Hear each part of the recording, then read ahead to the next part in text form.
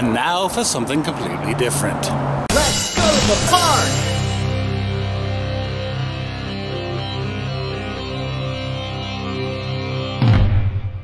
Because why not?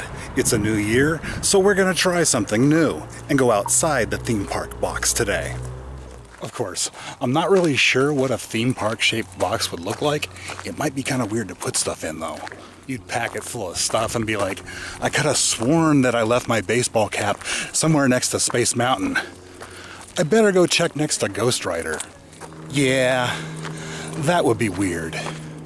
So today we are visiting Brengle Terrace Park, which is nestled comfortably in the lush green hills of Vista, California.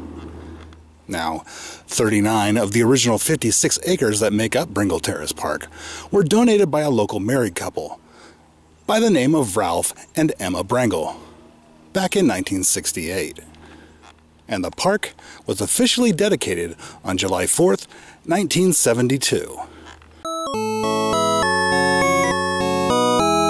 It was a Tuesday. Now, because this is not an amusement park, there's no roller coasters or dark rides or churros or monsters or cosplayers signing autographs. And while all those things are really cool and really fun, this place is a different kind of cool and fun. Because there's nothing better than a cool, fun day at the park. Better than a hot and boring one, right? We'll have none of those here.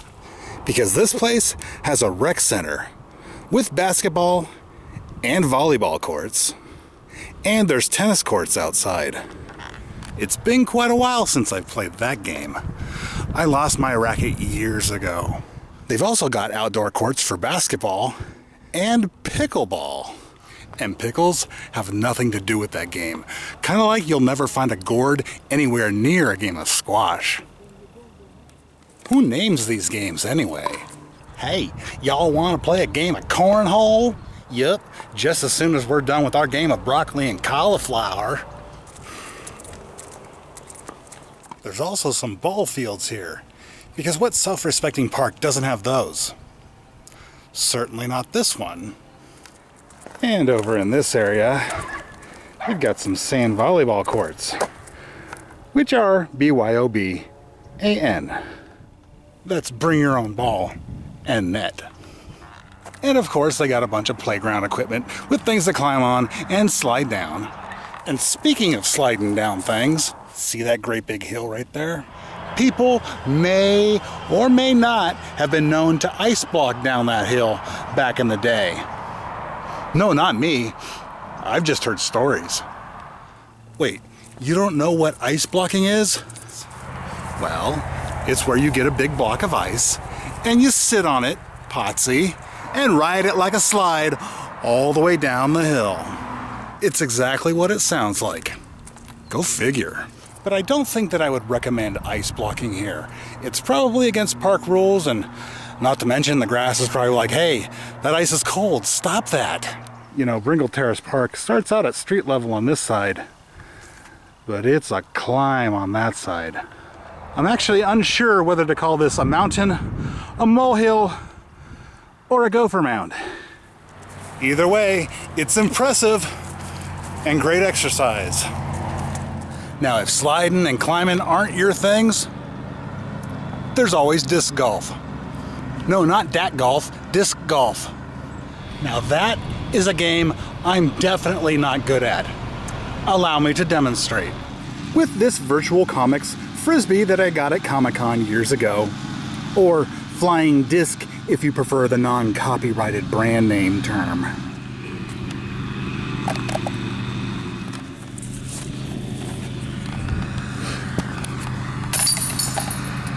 Okay, maybe I'm not as bad as I thought I was.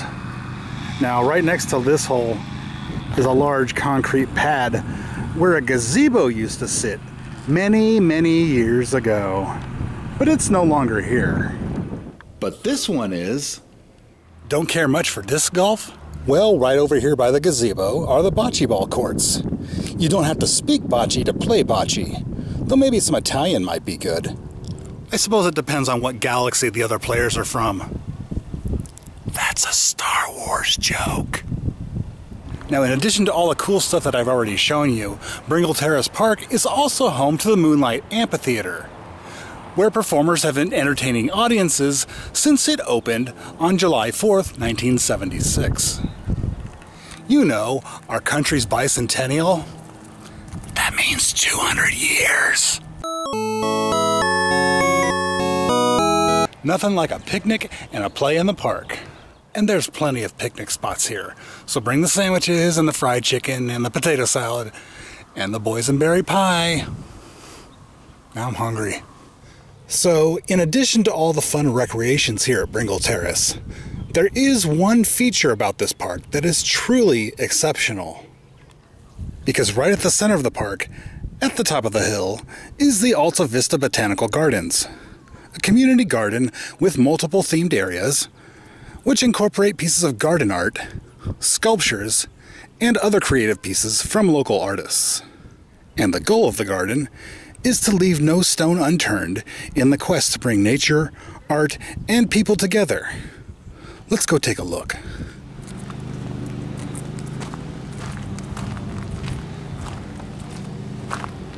Looks like you get a free succulent if you sign up for a membership with the garden. Cool. And since I'm not a member, it costs $5, so there you go, garden. Eat up. Alright, so I guess we'll start out by heading this way up the hill. Alright, so first stop is the Bugs, Birds, and Butterflies Children's Garden. Looks like they host different kinds of activities here in the garden periodically. And this place, wow, this is really cool looking.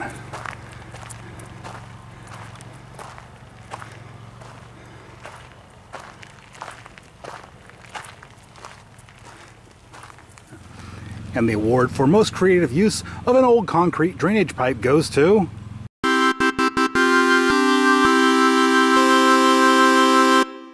In fact, it's a whole bunch of old concrete drainage tubes. Think we can make it through there? I'm gonna give it a shot.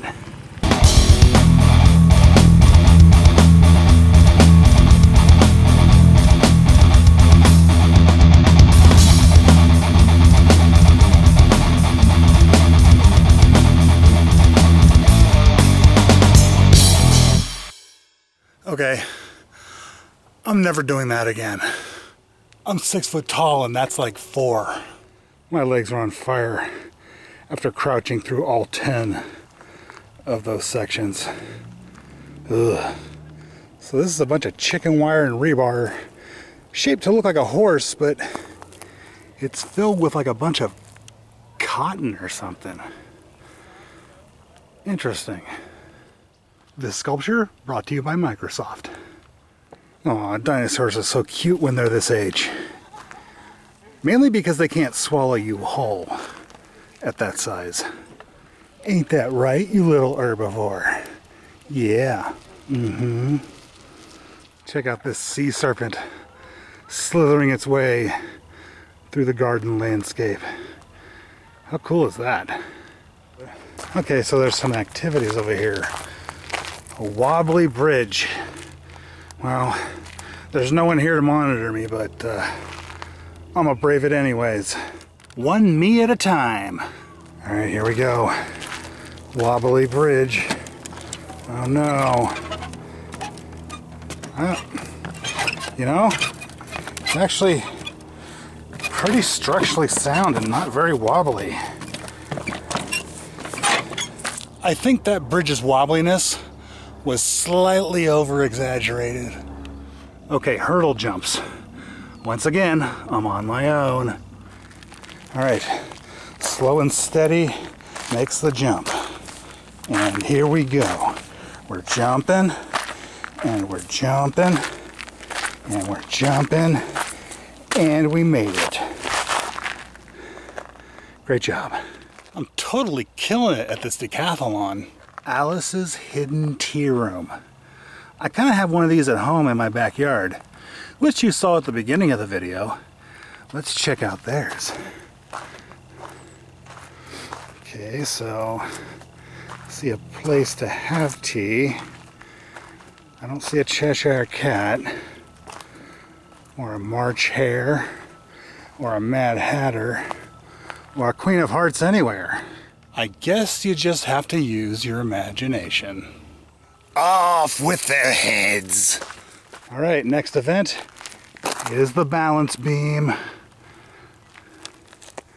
Here we go.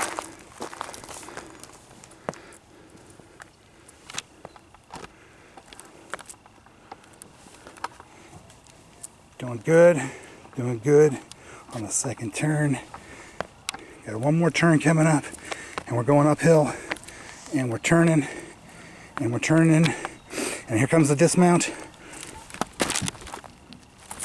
Little hop on the landing, I give it a 9. 9.95 that is.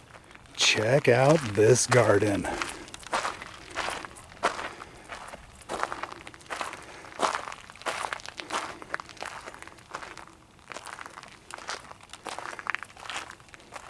They've been taking a lot of care with this one.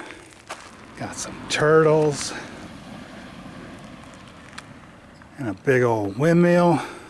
And a fountain of succulents. Some birdhouses. Though they're not open for residents. Although there is a little roadrunner here. Meep meep. Oh, there's a music garden here too. Let's check that out. It's right up my alley. Okay, I don't think this thing's on. Oh wait. It's just a photo op. Check it out. It's a banjo bench. A bench that's shaped like a banjo. What will they think of next? Okay, this one's interesting. Shake my chain.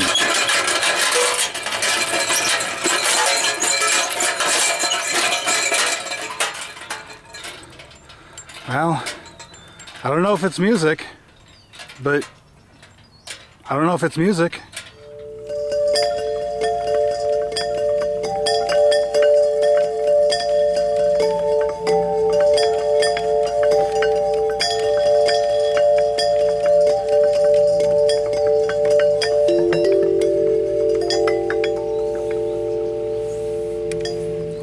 Piano pebble chime. Gently put pebbles in holes. Finally, a musical use for gravel.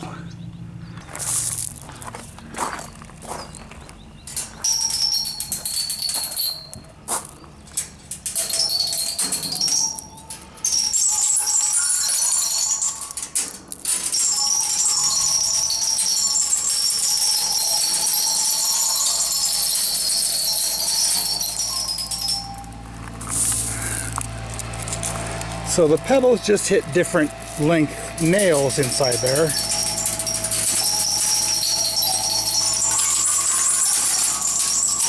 To create a horror film soundtrack of sorts. Very cool. Whale drum. Let's see what this does.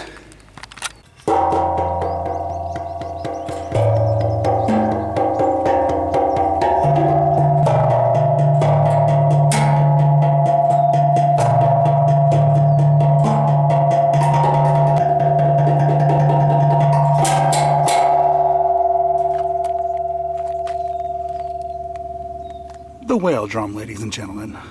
Oh, and over here they got a wooden xylophone. Let's see how this thing sounds.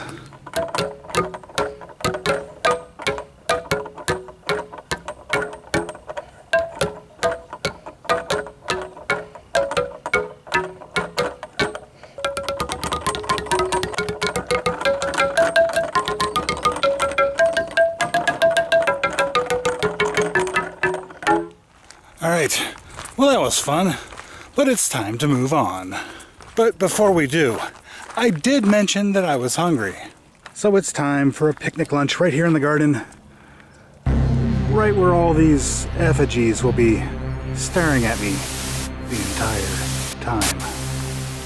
Cool. And for lunch today, we're gonna have some chicken fettuccine with mushrooms that is very delicious, and I'm gonna eat it with chopsticks. Let's dig in.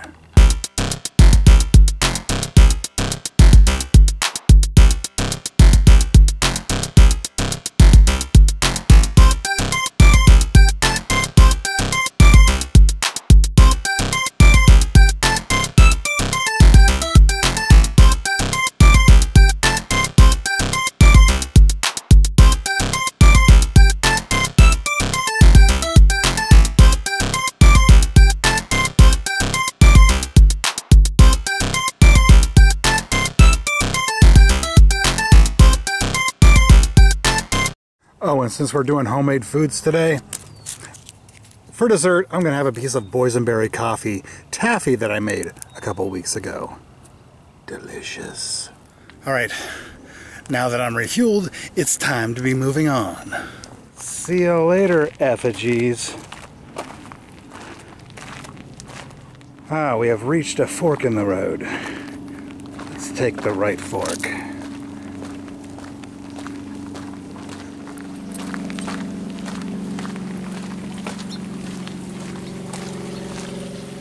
I'm liking this section of the garden. Water is life. This is quite idyllic, I must say. Oh wow, check this out. I should have eaten my lunch here.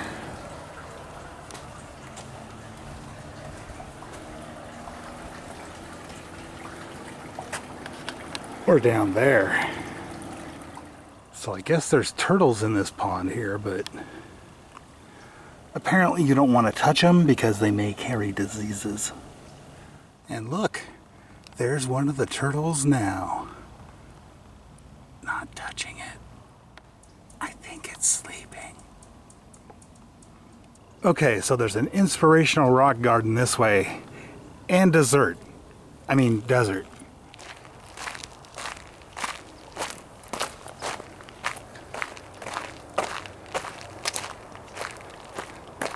Okay, so it appears we've left the United States, and now are at Easter Island. Ain't that right? 1 kahuna, 2 kahuna, 3 kahuna. What? That's it. They're just 3 kahunas. Okay, so the trail keeps going that way, but it kind of looks like it splits off down this little more decrepit path. Do we dare explore it? I say we dare.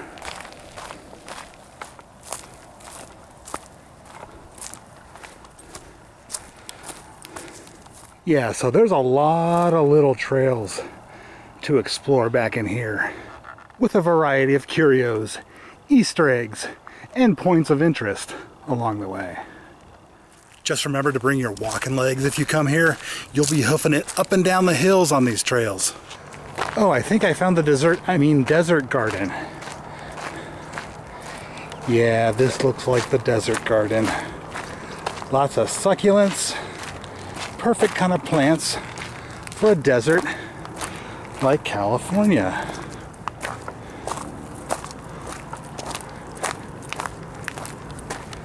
And some gravel on a bench. Ooh, I recognize this one. I forget what it's called, but I see it growing at different places around SeaWorld. Gotta be careful walking through this section. One wrong step and you will get the point. What? Did you think that I was gonna go through a whole episode without one? You know better. Now let's check out the California Natives Garden. See what's in there. Guess we gotta get to it up this windy little trail, which reminds me of some of the trails that I've hiked on camping trips over the years. Very narrow, winding around through the forest. Pretty cool. Yeah, with the different species of plants that they have growing here, this definitely has that native California trail feel to it.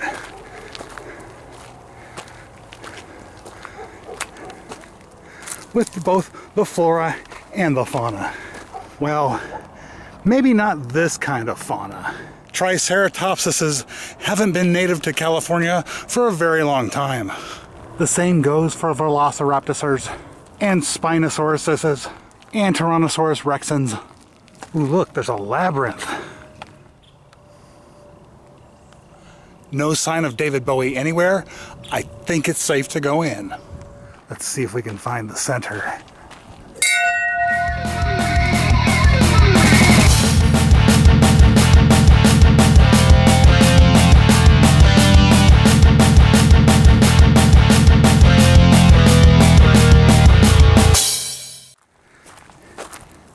And there it is, the chewy nougat center of the Labyrinth. Although I wouldn't recommend taking a bite of that chewy nougat center, you might break your teeth. Check it out. This guy just saw the price of eggs. Me too, buddy. Me too. Now that's a pretty cool looking gazebo. Sponsored by the Women's Club of Vista. Some more of that life-giving water flowing, though I wouldn't recommend drinking it. It looks kind of dirty. Check it out. More turtles.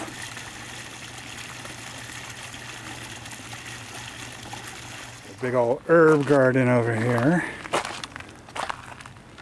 with a couple of metallic chefs frozen in time for all eternity.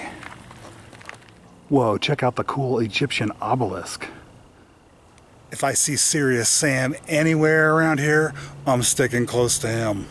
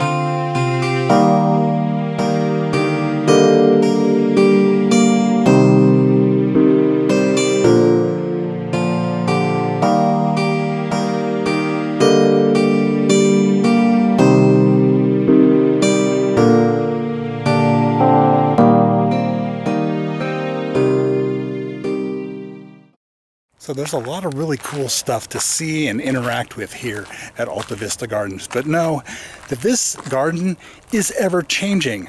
So the stuff that you see here in this video may not be here if you visit. Or it might be. Or there might be some new stuff. You'll just have to come here and see for yourself.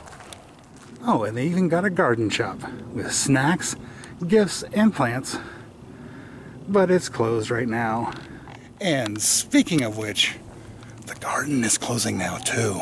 So with that, it's time for me to head on out. Thank you for joining me on this little trip to Brengle Terrace Park and Alta Vista Gardens. Till next time, see you later.